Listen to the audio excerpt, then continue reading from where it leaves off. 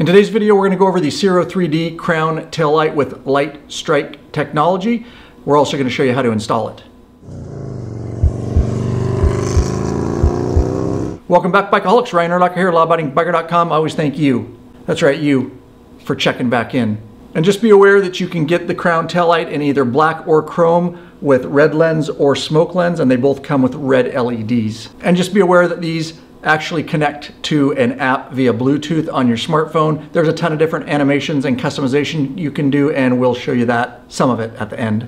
All right, just be aware that these will fit an array of different years and models. We do sell them right in the Law Abiding Biker store. Fitment is over there. Check it out. You do have to have your stock signal bar because it actually mounts to that. And just be aware, this will work with the stock signals or the FANG LED inserts from Ciro 3D. And with that said, what do you say we get our hands dirty, huh? But before we do, make sure you hit that subscribe button and bell icon. Every time those are hit, another biker joins the revolution. We'd love to have you be part of it. All right, first thing he's doing is just removing the seat.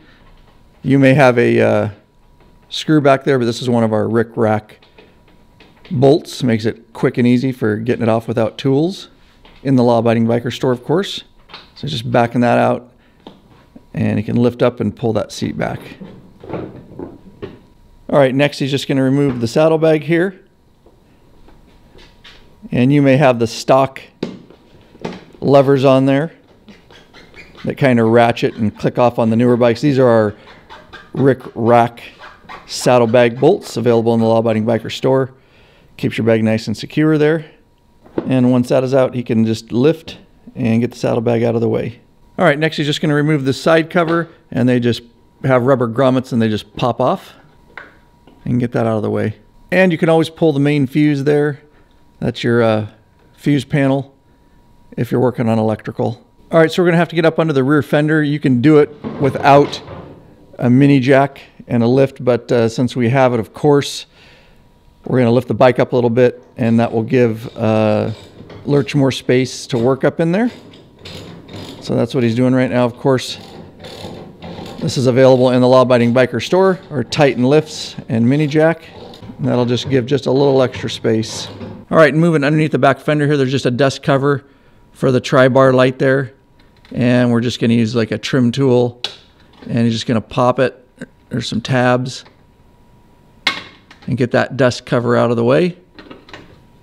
That's where your wires are housed. So there's a black plug there, just for reference. On the back side of that is a 7/16 inch nut and a wire clamp. And so we're going to have to get up underneath the fender and remove that nut to free that wire. All right, we're going to come underneath the back of the bike here to where we took the dust cover off. Okay, and then you'll see the main wiring harness there. It pulls out the right side, and there's little tabs, one on the bottom. You can just stick a little screwdriver in there and pop those. There's one on top that he's getting. Once you pop those, you can unplug that main wiring harness there. All right, and on the back side is a 7/16 inch nut that we're looking for. He's pointing to it here, and that is where you're going to be taking off. And so socket or box end wrench, whatever works.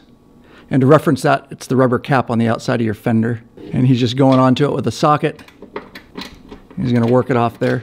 And you can see he's just working on that there. And he's just finishing up there, and it's just a nut and washer. And of course, that frees that wire that we unplugged from the box there and gives you some slack to play with. All right, and on the back side of this light bar are two bolts, both sides. You just have to reach up underneath the fender with a 1/2 inch socket, and you kind of got to just feel your way up there. You can't see them with a flashlight if you shine up in there. You're going to work on backing those out. And of course, he's just getting the other side now, working up underneath there. Just make sure you support everything, because that's going to free it up when he removes that bolt. All right, and just finishing up there. Taking the bolt out of there, and that will free that assembly up. All right, and from the inside, you're just pushing on that grommet and popping it out.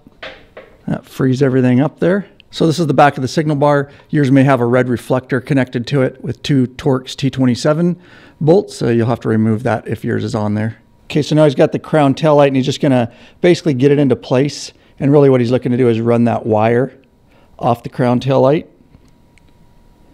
down through the same channel as the stock wiring there. And there we go. And as you can imagine, a ton of effort and expenses goes into keeping this channel going strong. There's a way you can support us by becoming a patron member. I'll link to it in the description below. There are benefits for signing up, such as t-shirts and stickers. You can get into the private Facebook group. You get podcasts, early live video broadcasts and chat, and up to access to our premium videos, and of course, access to those ride, meetup, and events. All right, let's get back into your video. Okay, and now he's just gonna run the stock wire along with the crown tail light wire that we put in there now. And he's running the stock wire in there now. And feeding everything down through there. And kind of just getting everything back in place here. All right, and he's just popping the rubber grommet back into place there. All right, and he's just putting it back into place there. And he's reaching up underneath the fender there, putting that original bolt. You're gonna reuse it in that right side. He'll go up and do the left side the same way. And he got both of those started. And he's just going up there with that 1/2-inch socket now and tightening them both down. Of course, you could put some Loctite if you choose. Okay, and now that's that stock wire clamp for the stock wiring. He's just gonna put that back up on the stud in there, and it's really just a feeling game. And you can see the other crown tail light wire is just dangling still because we'll be routing that. And he's gonna go up with his nut and washer there. And going back up with his 7/16 inch socket there. And he'll tighten it down, that wire clamp. Okay, and he's gonna plug that main plug in from the light bar back in that we took out earlier, and it only goes one way. Just make sure it snaps in place. All right, and you can see the dust cover there. He's going to, you gotta put it back in place. You see how he has it. There's 2 tabs on the top. You gotta get lined up. And then it will snap into place on the bottom there. All right, and of course he's got it in place now. He's just gonna use a little rubbing alcohol to clean off the stock light bar to make sure it's nice and clean before we try to stick that on there. All right, and on the bottom is a little tab for you. You can just peel it off. It's just 3M sticky tape there. Okay, so you can see how he's angling it to the front a little bit. It nudges up against there because you want to leave a gap in between your fender before you stick it down. So make sure you have it all the way forward on the light bar, and then that will leave that gap in there for you. They say to push down for about 60 seconds, and then it should be cured within 24 hours. All right, so now he's got the crown tail light wire there. He's gonna just run it behind the filler panel there, and then kind of through the strut. Get rid of all the slack there, and then we're just gonna follow the stock cables and wires along the strut there. So now you can see he's gonna run that behind the frame there. Just make sure it's not pinched or gonna rub on the tire, and he's just gonna look, there's lots of different holes up here. You just got a feel for it to try to run it up underneath the seat. And just running it up through there underneath the seat. And there you can see he's got it ran. All right, then he's just gonna start zip tying it there, and the kit does come with some zip ties, and running that wire and wire management is really up to you as you run it up along the strut there. Okay, and of course he's just gonna lower the bike back down now. We've got everything in place. And just going back in with his main fuse there. And just going back on with the side cover there, as you can see. And just line the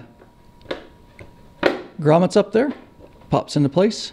Okay, so now we're under the seat, and you've got a gray plug and a black plug. The black plug is your brake line, so you're gonna split it basically. And he's gonna push and pull and disconnect that.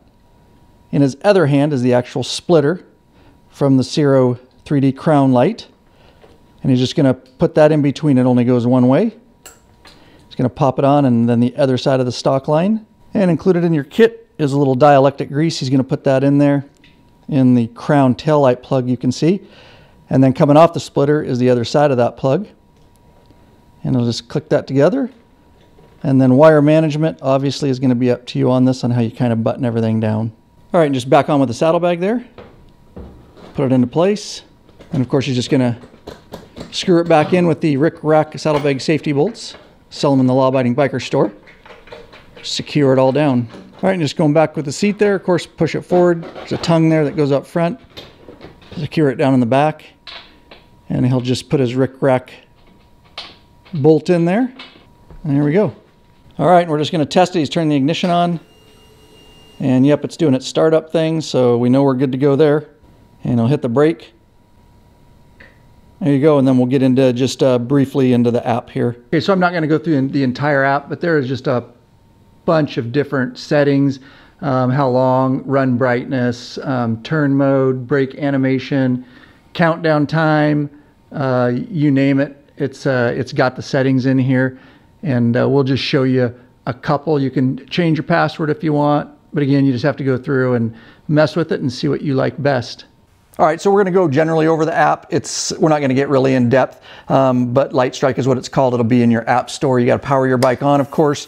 You're going to make a Bluetooth connection within the app, and you're going to find the Crown Tail Light.